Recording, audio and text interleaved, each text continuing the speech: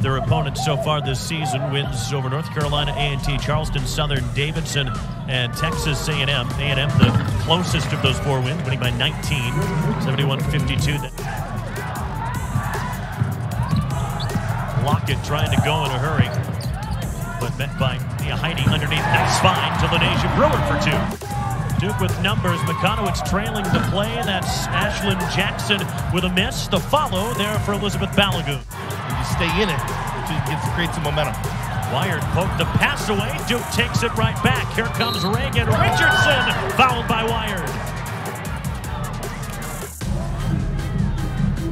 Reigan Richardson had 8 points off the bench in the first half. Nice find to a cutting Jordyn Oliver. Great read by Jordyn out. Here's Brown.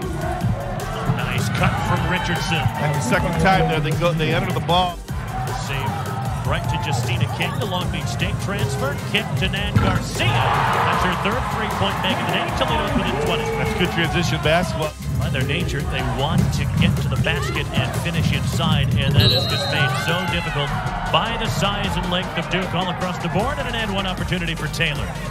Comes back in, makes Kretskover, good left-hand drive. Justin Kretskover take the charge. Thought she might have had it, but doesn't get it.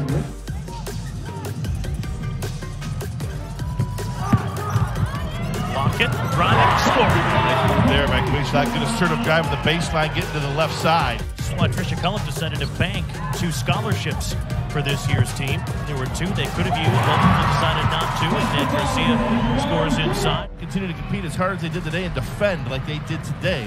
They're going to keep themselves in the ballgame and give themselves a chance. Well, and these Toledo fans, a standing ovation at the end.